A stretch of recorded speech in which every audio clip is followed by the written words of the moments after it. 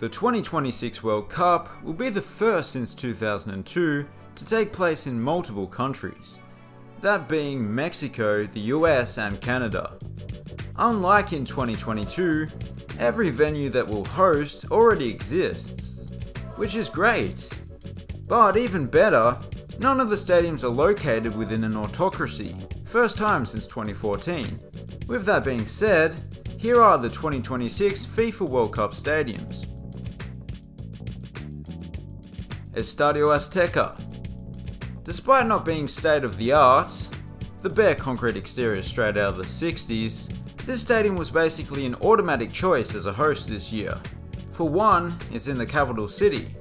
It's also huge, and it's hosted the World Cup final twice. Estadio BBVA. The shiny metallic exterior doesn't just look good, it features hundreds of these so-called gills in order to ventilate the stadium. But the best feature has to be that mountain backdrop. The stadium was designed with a slanted roof to make that view possible. Estadio Akron. This stadium was designed to resemble an erupting volcano. They've done a pretty good job without causing a mass evacuation. The grass exterior gives it a natural look, but the part with the seats and stuff lets the locals know that their lives aren't actually in danger. SoFi Stadium. The most expensive stadium in the world to build is undoubtedly one of a kind. Whether it be the oddly shaped metallic exterior, the Oculus 360-degree video board, or just a seating layout, which is quite unconventional. Dome stadiums aren't for everyone, but the climate-controlled environment will be welcome in an LA summer. MetLife Stadium. New York's Showpiece Stadium is actually in New Jersey, but it's not all that far away. The $2 billion venue might be missing a roof, which is a given in most European football stadiums, but it does have some handy amenities, such as the large video board in each corner for all your replay needs. AT&T Stadium. Everything's bigger in Texas, and with its ability to expand up to a capacity of 105,000, this will be the largest stadium at the 2026 World Cup. The interior is not a million miles away from SoFi.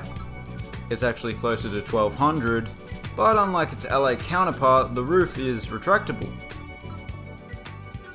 Mercedes-Benz Stadium. As you can see, the people of Atlanta have more traditional tastes. Whether it be the pinwheel-inspired retractable roof, the Halo video board that runs along its perimeter, or the Falcon-inspired seating over here, the design replicates the traditional football stadiums of the early 20th century quite perfectly. Said no one ever. Levi's Stadium. Don't let the lackluster exterior fool you. This stadium cost over $1 billion to build as well. Some cool features are the rooftop garden that provides for the restaurants throughout the stadium, and being sponsored by Levi's, they actually brought in some real Bangladeshi children and set up a little exhibition sweatshop in the basement. Hard Rock Stadium. Of course Florida was going to host some games, and Miami, or Miami Gardens if we're being technical, was probably the most obvious choice. With that big overhanging roof and the all aqua interior, I feel like the design suits Miami perfectly. Lumen Field. This stunning dockside stadium is known for its aesthetics, sure, but it's even more well known for its loud atmosphere. It once even held the record. The club that plays here are called the Sounders, but that's just a coincidence because sound in that instance is referring to the body of water. Lincoln Financial Field. This stadium isn't a million miles away from Levi's Stadium. It's close to... oh, no it is. But I think it looks a lot better.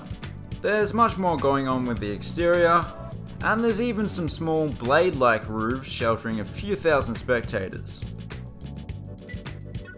Energy Stadium. Well, what can I say, it's not the most exciting exterior, and that's got to be the ugliest form of a retractable roof we've seen. But the interior does have a fairly simple, clean look to it. And like their Texas brethren, the video boards are pretty huge. It's not a center hung video board, This roof was built in the early days of retractable roofs. Nestled amongst the leafy surrounds of Massachusetts is Gillette Stadium, best stadium a man can get. Actually, I'm not sure if that tagline is a worldwide thing. Just in case, I'm not actually saying this is the best stadium. It's not bad though. Not many stadiums have a bridge and a lighthouse. I can understand why it's not particularly necessary. Arrowhead Stadium. This is a stadium that has stood the test of time. Despite being built in the 70s, it's still held in high regard. I can't help but feel that the stadium's distinctive design plays into its name, with the seats coming to a point much like an arrowhead. This place currently holds the record for the loudest crowd roar, despite the lack of a roof. BC Place. This place in BC features an extravagant cable-supported retractable roof, a pretty clean interior underneath, and it mightn't be the Oculus or Halo, but this center-hung video board is alright, especially when you consider that it's been held up by cables. BMO Field. I know what you're thinking. This place is tiny compared to all the other stadiums, but don't worry, it'll be expanded to 45,000 prior to the tournament. Regardless, it'll still be the smallest. But it's a rather nice stadium and it was built for football first and foremost. And those were the World Cup stadiums for 2026. Please consider subscribing if you haven't done so already. Thanks for watching, have a good one.